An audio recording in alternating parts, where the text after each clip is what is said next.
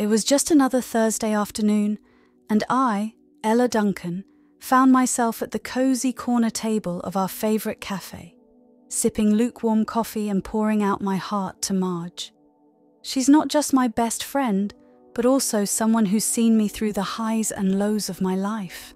As a partner at a reputable law firm, I'm no stranger to stress. But this was different. This was personal. "My husband Tom," I began, the words tinged with a mix of frustration and disbelief. "He's just been so difficult lately. It's like he's living in the past, always making these sexist comments, acting as if women are beneath him." The weight of my words hung heavily in the air, reflecting the burden in my heart. Marge listened intently, her eyes filled with concern. She's a nurse, you see, compassionate by profession and nature. After I finished, there was a pause, a moment where the clinking of coffee cups seemed louder than usual. Then she leaned in, her voice dropping to a conspiratorial whisper. "Ella, what if there was a way to make Tom see the world through your eyes, to truly understand what it's like to be a woman today?" I was skeptical. "Marge, how is that even possible?" I asked, my curiosity piqued despite my initial hesitation. She proceeded to tell me about a new drug they had at the hospital, something experimental, which made people highly suggestible to ideas and commands. "Just a drop," she said, "and he'd be open to experiencing life from a completely different perspective." I couldn't help but feel a surge of hope mixed with apprehension. It sounded like something out of a sci-fi novel. Yet the possibility of Tom finally understanding, really understanding, was too tempting to ignore. As I sat there listening to Marge describe the drug and its effects, I felt a mix of emotions swirling within me. Was I really considering this? Could this be the solution to my discontent? Or was it just the beginning of something even more complicated? The cafe's hum of background noise faded as I pondered the implications, my mind racing with thoughts of what could be. This wasn't just about teaching Tom a lesson. It was about seeking understanding and empathy in our strained relationship. The seed of a daring plan was planted in that moment, and little did I know, it was the start of a journey that would change everything between us. The decision to go along with Marge's plan didn't come easy. Lying in bed that night, staring at the ceiling, I wrestled with my conscience. Intrigued yet desperate, I felt the heavy tug of guilt mixed with an overwhelming desire for change. What am I doing? I thought to myself. This wasn't just about slipping Tom a mysterious drug. It was about crossing a line I had never even approached before. The next evening, as I prepared dinner, my hands trembled slightly, not from fear, but from the weight of the impending action. Tom arrived home in his usual manner, grumbling about his day, oblivious to the storm brewing inside me. We sat down to eat, and the normalcy of it all felt surreal. The clink of cutlery against the plates echoed my racing heartbeat as I reached for the vial Marge had discreetly handed me earlier that day. With a deep breath to steady my nerves, I managed to add a single drop of the clear, odourless liquid to Tom's glass of water when he wasn't looking. My heart pounded against my chest, a loud drum in the quiet of the dinner table. "Here goes nothing," I muttered under my breath, watching intently as Tom lifted the glass to his lips and drank. The effect was subtle but noticeable. His usual tense demeanour softened, his furrowed brow relaxed, and he seemed more open, more present. Seizing the opportunity, I steered our conversation towards gender roles and the daily challenges women face, topics we usually avoided to prevent arguments. "Tom," I said cautiously, "have you ever really thought about what it's like to walk a mile in a woman's shoes, to experience the world from her perspective?" He looked at me, not with the usual dismissiveness, but with a quiet contemplation. As we cleared the table together, a task he seldom shared with me, I fetched a delicate, lace-trimmed apron from the pantry and handed it to him. "Why don't you try this on, just for tonight to get a tiny glimpse of my world?" I suggested, my voice a mixture of earnestness and apprehension. To my astonishment, he didn't resist. He tied the apron around his waist, a puzzled yet compliant look on his face. My heart was a mix of hope and fear as I watched my husband, the man who had always been steeped in his traditional views, standing in our kitchen wearing a piece of feminine clothing, albeit something as simple as an apron. The evening progressed, and with each passing moment I could see a shift in Tom's perception. There was a softness in his eyes, a certain vulnerability that I hadn't seen before. It was as if the act of wearing the apron, of stepping even in a small way into my world, had begun to erode the wall of sexism he had built around himself. As we sat down with our evening tea, I looked at Tom, really looked at him, and saw not just my husband but a man caught between the tides of change and tradition, and at that moment I realized the enormity of what I had set into motion. This wasn't just about changing Tom's view on women, it was about transforming our relationship and perhaps ourselves in the process. The days following that dinner felt like a surreal journey through uncharted territory. Each morning I found myself wrestling with a growing sense of unease, mixed with a strange, compelling drive to push the boundaries further. As Tom continued to consume the subtly dosed beverages I prepared, his usual resistant self seemed to fade, replaced by a more malleable and receptive persona. One evening I decided to test the waters further. I laid out a soft floral dress along with a pair of light pink heels. The fabric felt delicate and alien in my hands, a stark contrast to Tom's usual rugged attire. I remember my heart racing, the thumping so loud I thought Tom would hear it when I asked him to try them on.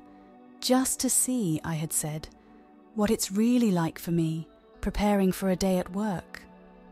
To my mixed horror and relief, Tom looked at the outfit, then at me, with a dazed compliance in his eyes.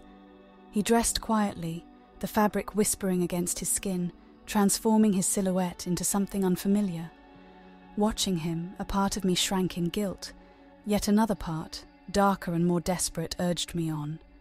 I introduced makeup next, under the guise of completing the experience.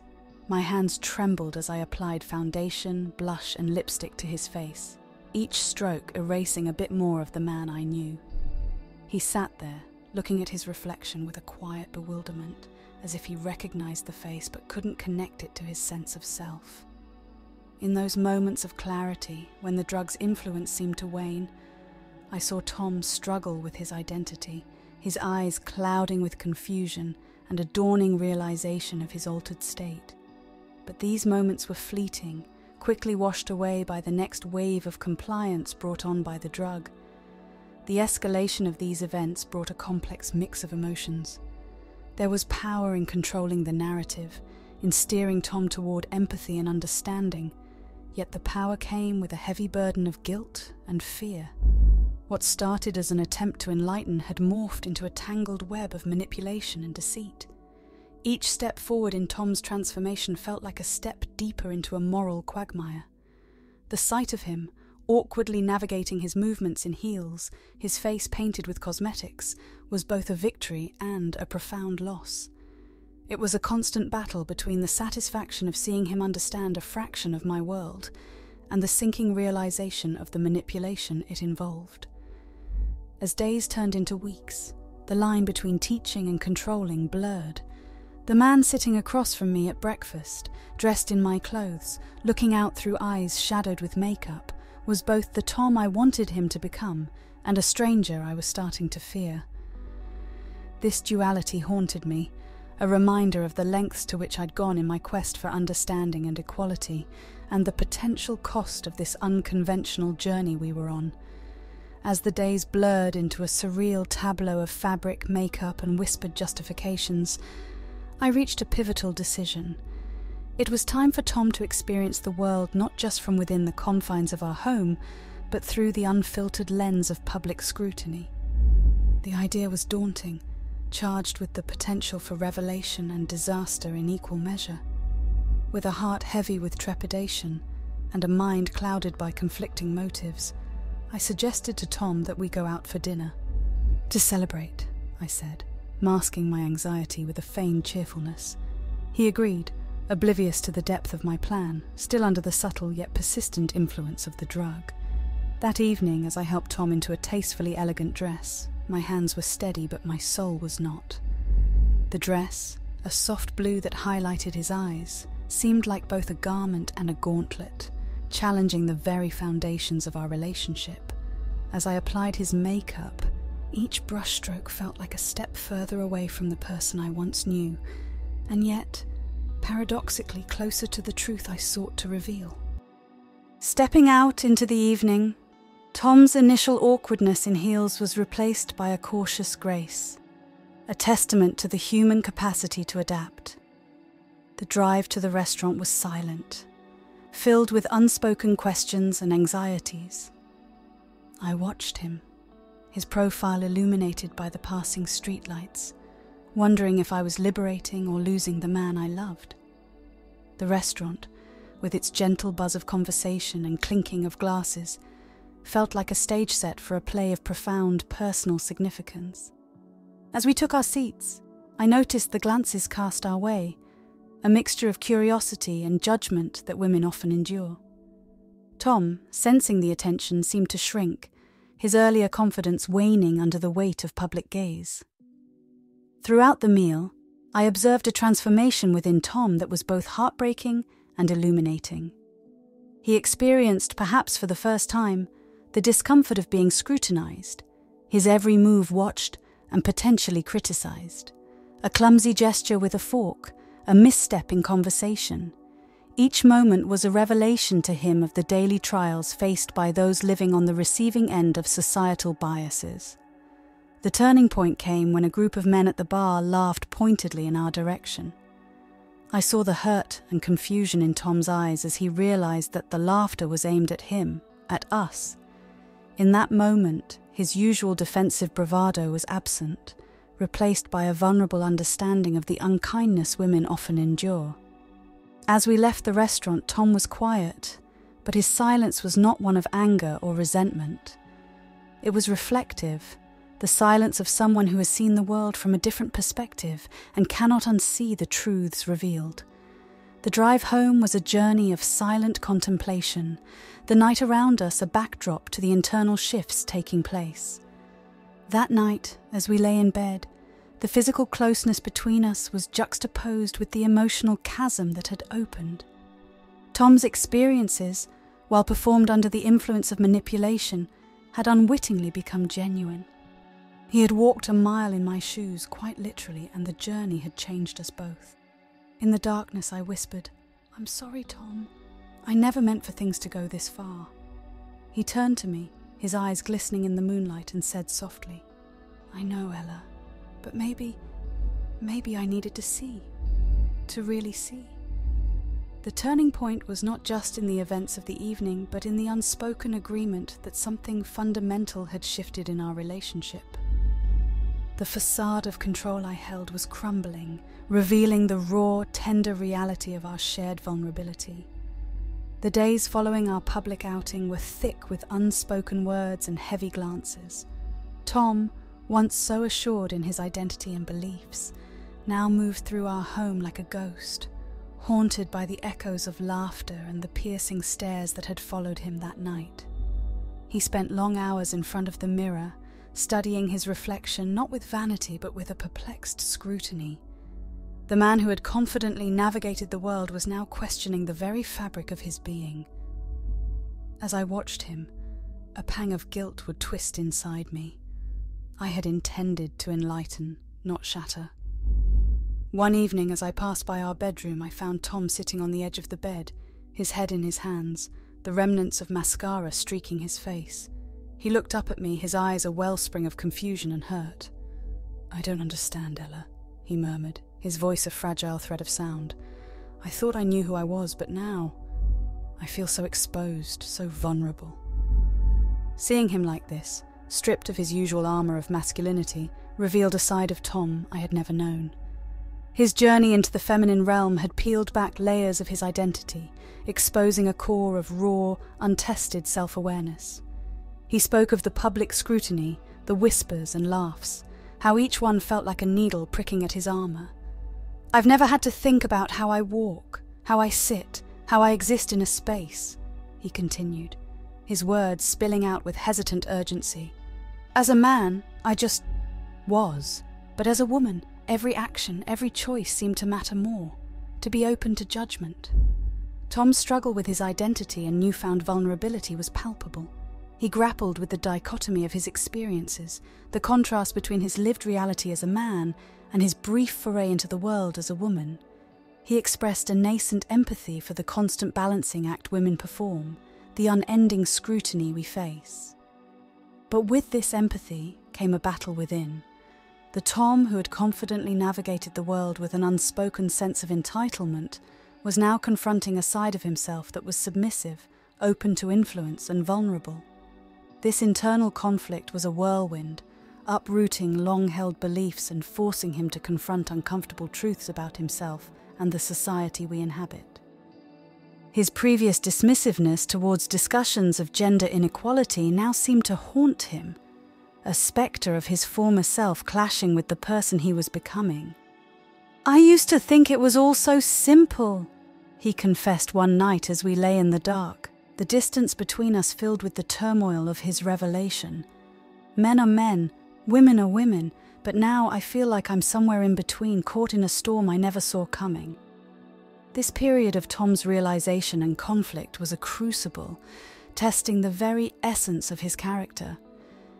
As he navigated this labyrinth of self-discovery, I could see the strain of his internal struggle, the battle between clinging to the familiar shores of his identity and venturing into the uncharted waters of empathy and understanding. In those days, our home became a silent witness to Tom's transformation, each room echoing with the remnants of his inner turmoil.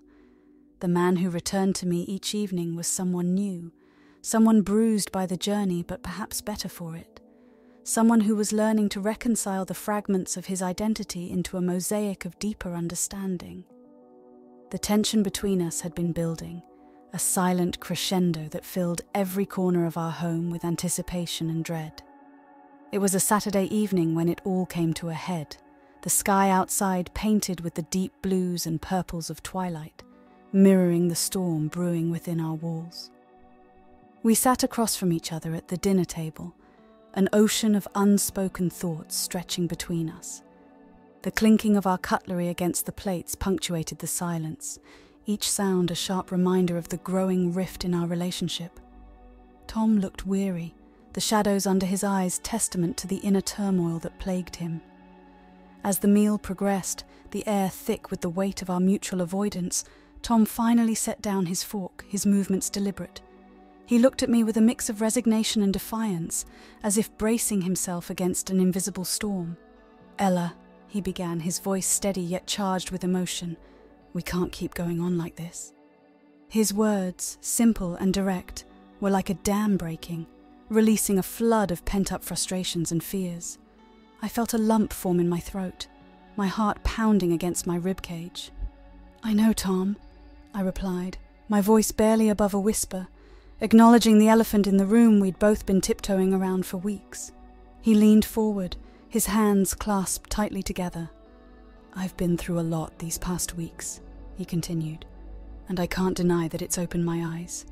But at what cost, Ella? At what cost to our marriage, to who I am?" The pain in his voice was palpable, cutting through me like a knife. I realized then how far I had pushed him, how my desire to change his perspective had morphed into a controlling force that threatened to undermine the very foundation of our relationship. "I never meant to hurt you," I said, my voice trembling with emotion.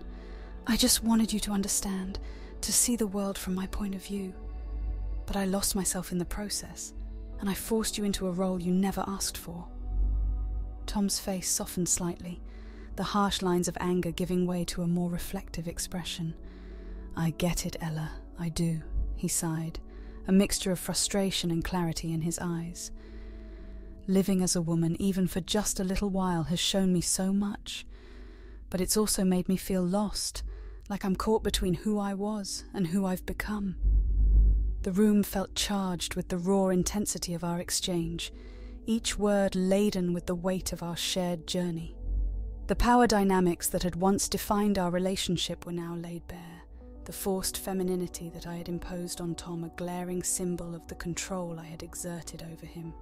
Yet, amidst the tumult of our confrontation, there was a thread of understanding, a mutual recognition of the profound journey we had undertaken. Tom, in his forced walk in feminine shoes, had glimpsed the complexities of gendered experiences, while I had come face to face with the consequences of my actions. We sat there, the remnants of our meal forgotten, diving into the depths of our shared experiences. The conversation was fraught with the tension of our power struggles, yet underpinned by a growing sense of empathy and understanding. The climactic confrontation that evening was a cathartic release, a necessary storm that cleared the air between us. It was painful, raw, and undeniably real, marking a pivotal moment in our marriage. We were two people, fundamentally changed, standing at the crossroads of our past and the uncertain path of our future, grappling with the complex tapestry of identity, power, and love that bound us together. In the days following our confrontation, a fragile peace settled over our home. The storm of emotions had subsided, leaving in its wake a quiet determination to find a new normal. Tom, once lost in the tumult of his identity crisis, began to navigate his way back to me. But as a changed man, the transformation wasn't immediate or dramatic, but rather a slow blossoming of awareness and understanding. Tom started to engage more thoughtfully in conversations about gender and equality, his insights tempered by his own experiences of vulnerability and scrutiny. I watched as he gradually shed the remnants of his old biases, like a snake sloughing off its skin, revealing a more empathetic and considerate person beneath. He began to express a genuine respect for the struggles and triumphs of women, not just in abstract terms, but in the concrete realities of daily life. Tom's newfound perspective was not limited to words. It manifested in his actions, in the way he interacted with female colleagues, friends, and even strangers. His empathy was no longer an imposed lesson, but a genuine part of his character. One evening, as we sat in the soft glow of the living room, Tom turned to me with a look of earnest reflection. "Ella," he said, his voice imbued with a quiet strength, "I can't undo the past, nor can I fully erase the person I was. But I can learn, grow, and be better. I want to be better, for you, for us." His words were a balm to the lingering wounds between us. It was clear that Tom's journey into the realm of femininity, however manipulated and coerced, had irrevocably altered his perception of the world and his place within it. He spoke of his experiences not with resentment, but with a sense of gratitude, acknowledging the harsh but necessary lessons they had imparted. Our relationship, once strained under the weight of unchallenged norms and power imbalances, began to evolve into a more equal partnership. Tom's respect for me and for women in general was no longer an abstract concept, but a lived reality, influencing his thoughts, choices, and interactions. The resolution of our turbulent journey was not marked by grand gestures or declarations, but by the quiet, steady work of rebuilding trust and understanding. We learned to navigate our relationship with a newfound balance, acknowledging the scars of our past, but choosing to move forward with empathy and respect as our guides. In this new chapter of our lives, Tom's profound understanding and respect for women became the cornerstone of our renewed bond. It was not a perfect resolution, for life is seldom without its flaws, but it was real and grounded in the hard-earned truths of our experiences. Together, we stepped into a future where Tom's experiences as a woman, however artificially induced, served as a beacon of change, guiding us towards a more balanced and respectful partnership. Our journey was a testament to the transformative power of empathy and the possibility of redemption and growth in the face of our deepest struggles.